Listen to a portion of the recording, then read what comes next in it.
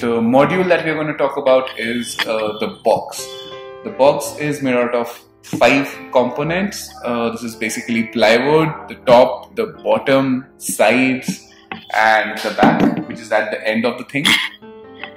This is how you make a box, and the kitchen is made out of many of these modules of different sizes. The box is made on minifix to make sure that there are no screws and the screws do not lead to bad alignment among the boxes and gaps in between. You can see the minifixes over here. The box is made out of plywood, laminated plywood. They are made on minifix. As you can see, the minifix add to the strength of the box a lot. These minifix have been tested. We've made these boxes. We've thrown these boxes off from 3rd floor and they have not come off. So they actually add to the strength of the box quite a lot. The back is made out of waterproof, termite-proof and fireproof material, which is bakelite. Sometimes we also use WPC. And this makes sure that the box is very much termite resistant, is not spoiled easily from water flows from the back. The box is easily installed on ABS legs from the bottom, so the box is not touching the ground also. So if there is water seepage of any kind on the bottom, on the floor, the box does not get damaged from it also.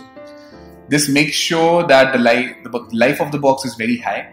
Because we use high grade plywood, the strength of the box is very high, the screw holding is very good, which makes sure that all kinds of accessories and hardwares that you use, like channels, pull down fittings, pantry pullouts, drawers, hinges, they have a very long life, they do not come off easily, and high amounts of load can be put into them and be used regularly.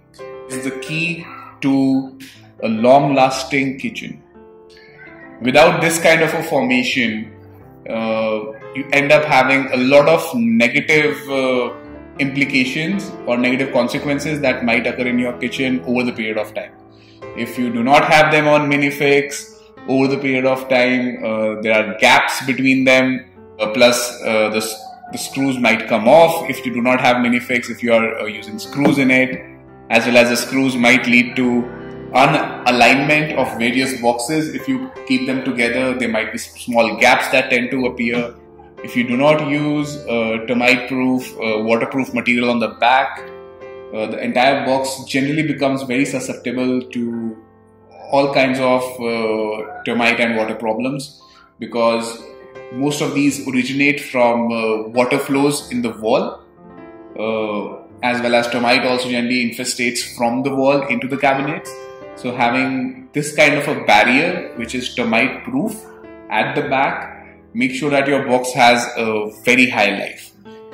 Also, if you do not use decent ply, or if you try to cut corners, some people, they don't use the top ply, for example, because they are like, it gets covered, or sometimes people don't use the bottom ply also because they are like, it does not, people are not able to see it much.